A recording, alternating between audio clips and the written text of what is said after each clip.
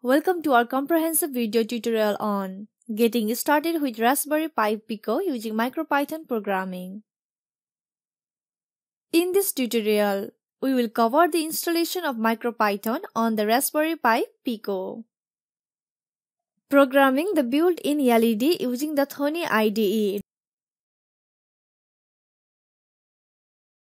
reading the ADC value from a 10K potentiometer. We will also demonstrate how to use an OLED display and 10K potentiometer to read the ADC value, and interfacing with multiple I2C sensors and displays such as the 0.96-inch I2C OLED display, BME280 sensor, MPU6050 sensor.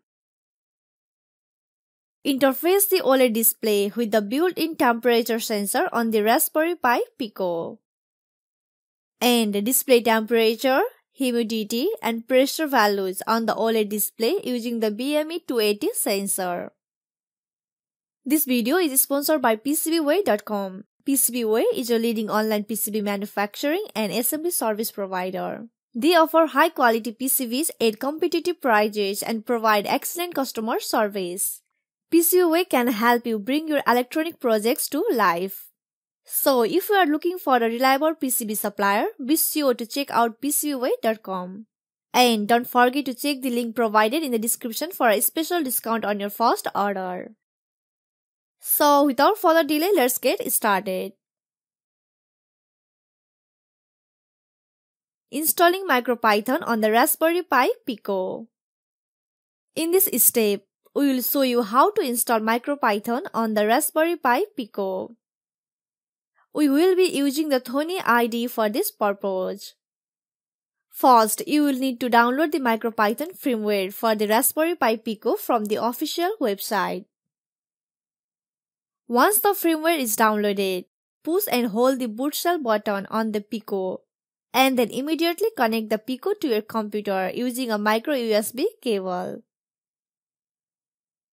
Release the boot shell button once the RPI/RP2 drive appears on your computer. Now, drag and drop the UF2 file onto the RPI/RP2 drive. The Raspberry Pi Pico will reboot and will now run MicroPython. After following these steps, you will be ready to start programming the Pico using MicroPython. Download and install Thonny from thonny.org.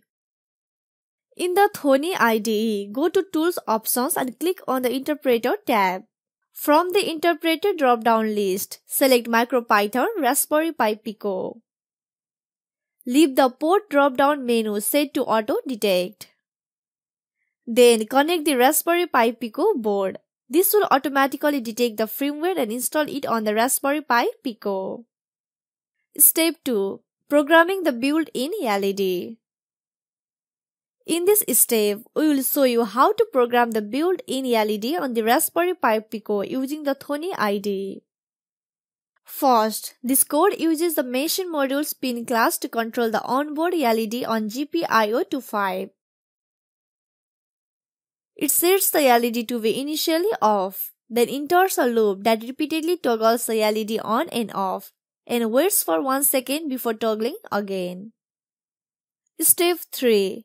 Reading the ADC value from a 10K potentiometer. In this step, we will show you how to read the ADC value from our 10K potentiometer connected to GPIO pin 28 on the Raspberry Pi Pico. First, we will need to import the necessary library by typing import machine. Next, we will set the pin number for the potentiometer by typing analog_value equals to machine.adc28. Finally, we will write a simple program to read the ADC value from the potentiometer by typing reading equals to analog_value.read_u16 and print it on the cell.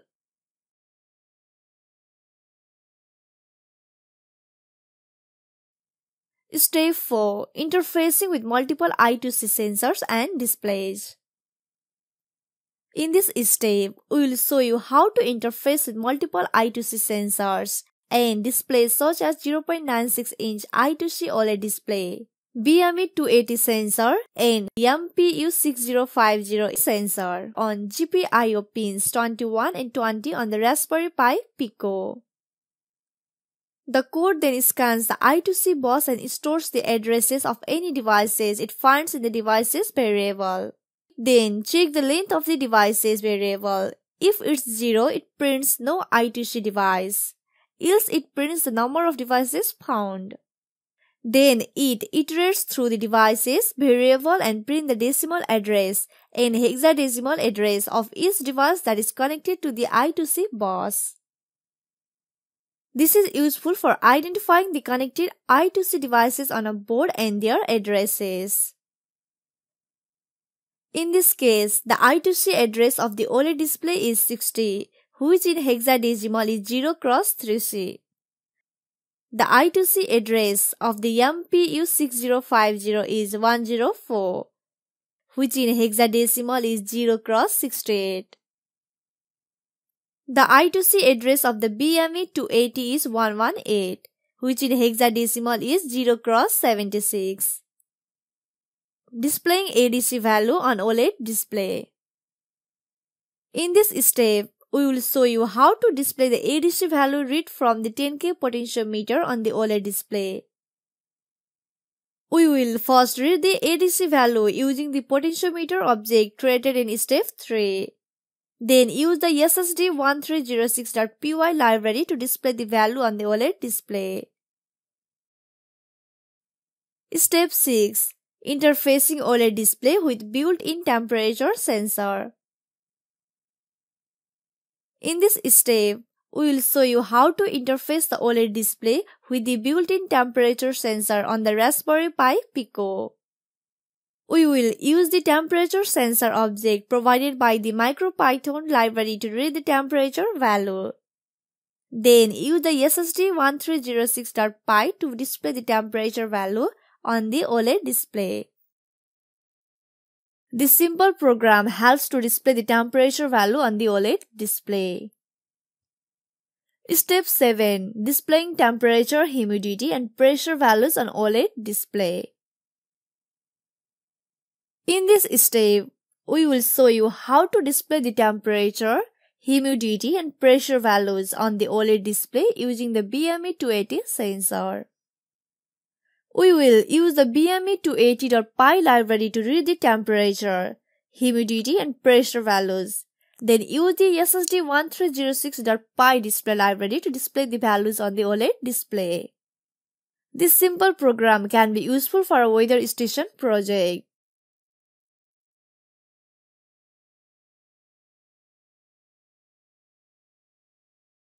You can find all the MicroPython code and diagrams with explanations on our website.